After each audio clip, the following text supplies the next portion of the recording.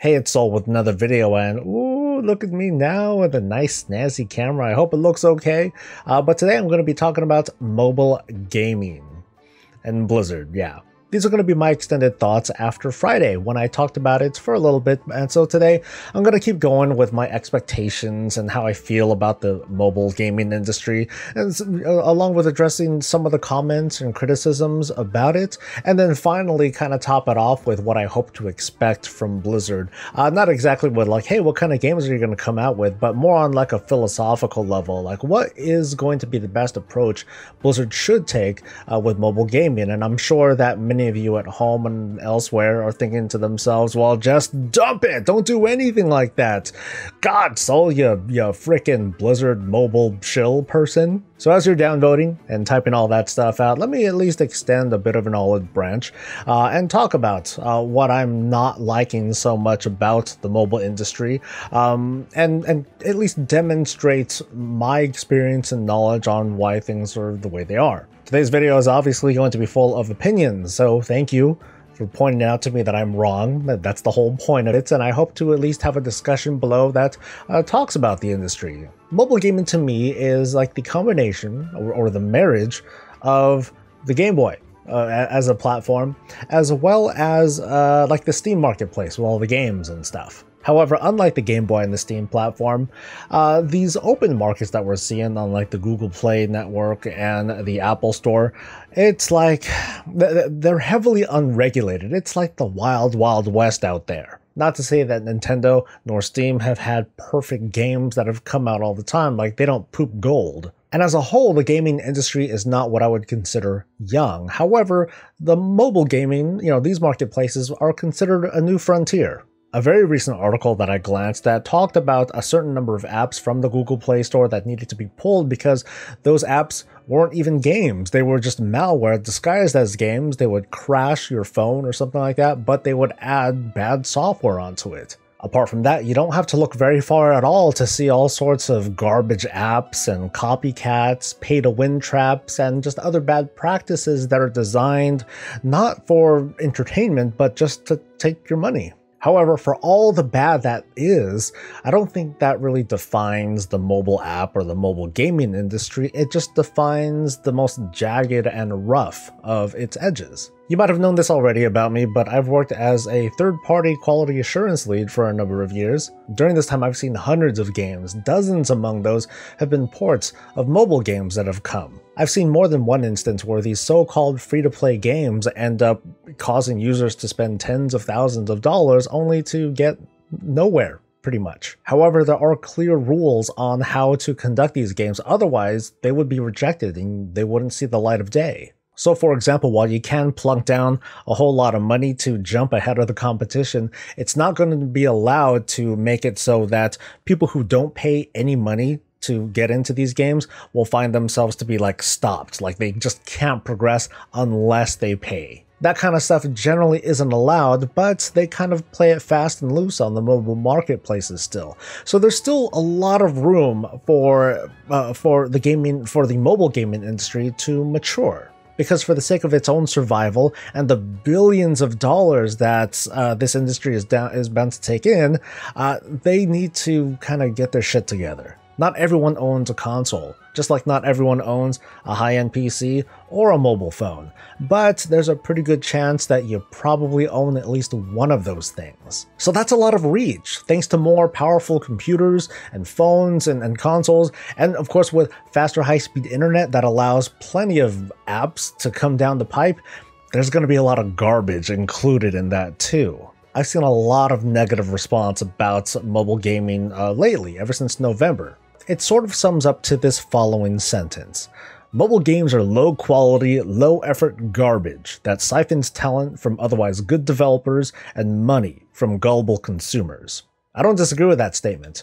However, at the same time, I've seen a lot of games that don't meet certain criteria, and I classify all these games into, well, they suck. Personally, I would rather live in a world where games just don't suck, where players such as you and I can go about and choose the games that we want to play, but ignore the ones that we don't want to play. where we don't have to lash out against studios and developers who make these games just because on this particular year, our expectations weren't met. It's been a little bit cringy, but kind of commendable seeing the pushback from, the Gamers Rise Up camp ever since Alan Adams' statements early November. These players are like the old god standing against the darkness, resisting changes that they don't like, but at the same time, they're being understandably and rightfully fearful. But that's where I find it hard for myself to just stand alongside them like a loyal sheep, as if resisting the mobile industry is what a good PC gamer should do. It's because I, like so many others, I happen to play games on my phone. And sometimes I give them money because I'm having a good time. I don't think it makes me a traitor. I don't think that it puts me on some pedestal like I can stand up like I'm a real gamer or that I'm better than anybody. So I'm sort of looking forward to what Blizzard is going to come out with in their first solo mobile gaming release. And I say that because Hearthstone is more like a part of a PC game, and the whole partnership to get the Diablo Immortal release, okay, that's kind of an excuse, sorry. Diablo Immortal is in fact a good example of a game that definitely crosses the line for me. And I don't need to wait for the full release or someone else's review.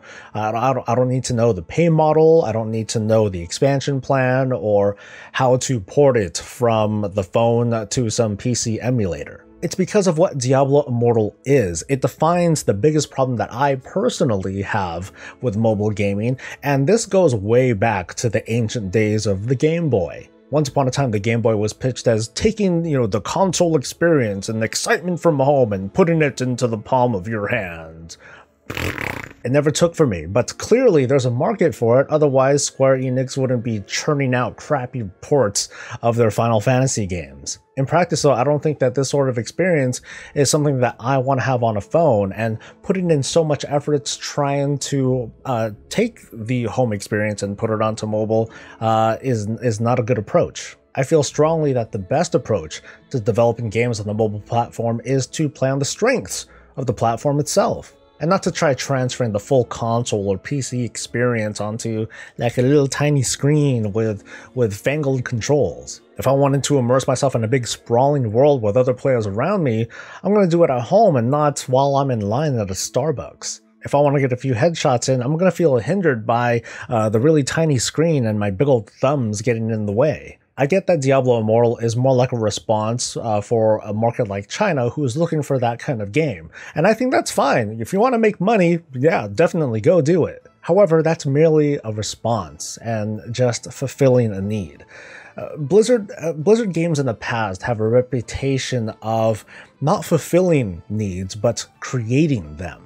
If Blizzard doubles down on what is cool about mobile gaming and creates some really cool IPs from it, then they can possibly capture an incredibly large audience.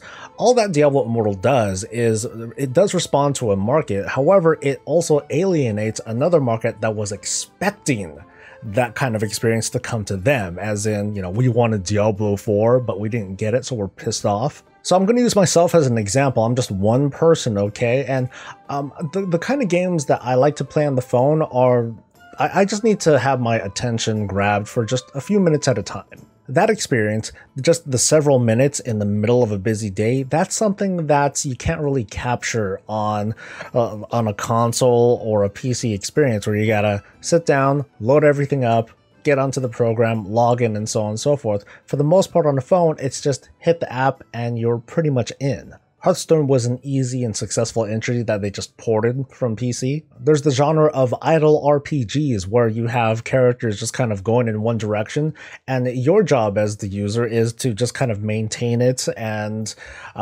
direct them. That's the kind of game that's designed to function without the user actually looking at the screen.